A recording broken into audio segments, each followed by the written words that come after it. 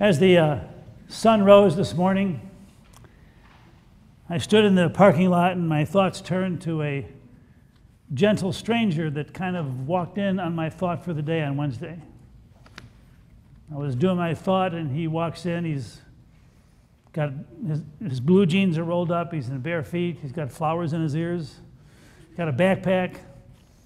And gradually he finally ended up in the first row. And we talked. And we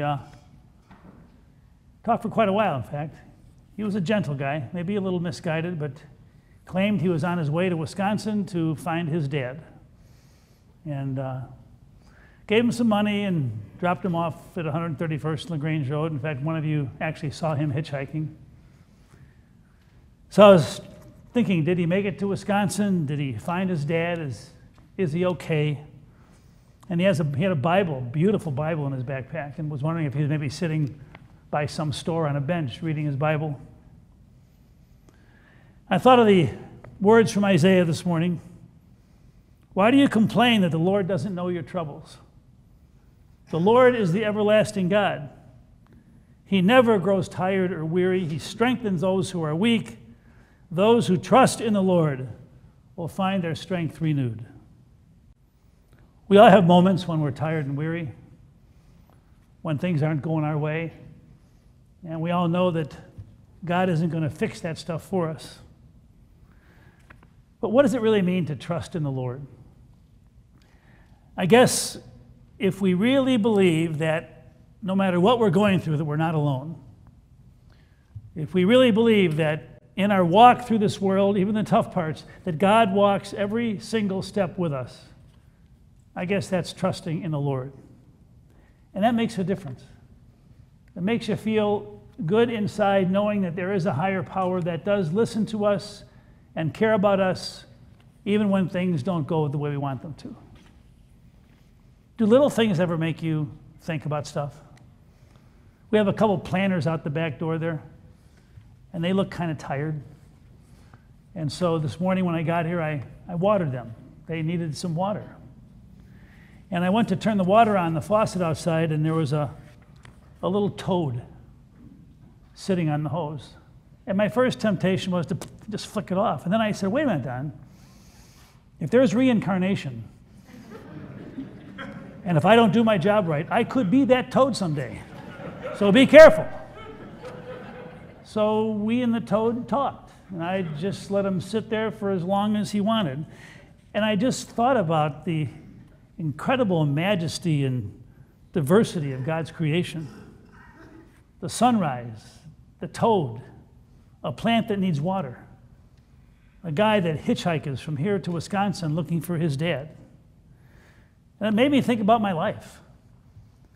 All of us, we have gifts. All of us are blessed in many ways that we too often take for granted.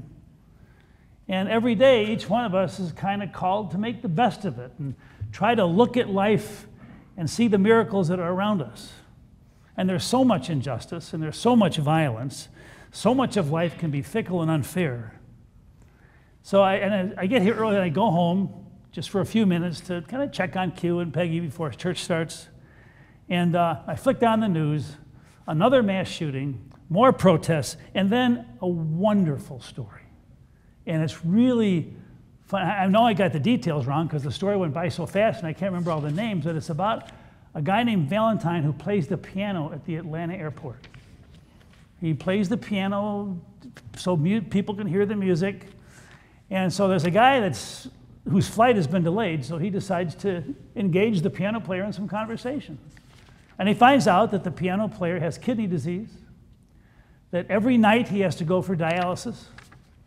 And then he has dialysis all night, and then he comes back to the airport and plays some more, and he's got a little tip jar there, trying to meet expenses, but that's impossible. So the guy, after he meets the piano guy, decides, I'm going to see how much money I can raise in 30 minutes. And so he goes on Instagram, and 30 minutes later, he goes to the piano player and gives him $10,000. And when I saw that, I just got chill. I want to do that kind of stuff. And I guess it's gone to $60,000, $65,000, and $70,000 over time. And so I just came back here And I thought about the sunrise. And I thought about that little toad on the hose. And I looked at our American flag in the front parking lot.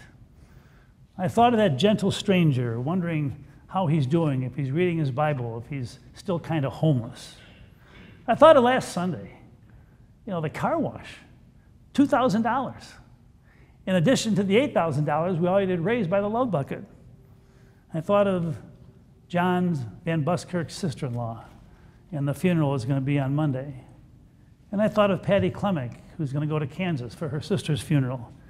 And I thought of all the different journeys and paths that come through this place, and the miracle and the majesty of all those little moments that I'm too often supposedly too busy to notice. And then the gospel lesson that Madeline just read about the Word becoming flesh. And that's true, isn't it? Jesus embodied the gentleness and unconditional love of the God that he worshiped. The way Jesus talked, the way he reached out to those who were outcast, his ability to forgive and his humility. When you look at Jesus, that's where God comes alive. And now, with Jesus not here physically, the Word still becomes flesh. And that is our calling. That in the way we work, in the way we care, in the way we treat others, in the way we handle our adversity, in the way we handle our victories and our blessings, that is where God comes alive. And so now the Word becomes flesh in ordinary people like you and me.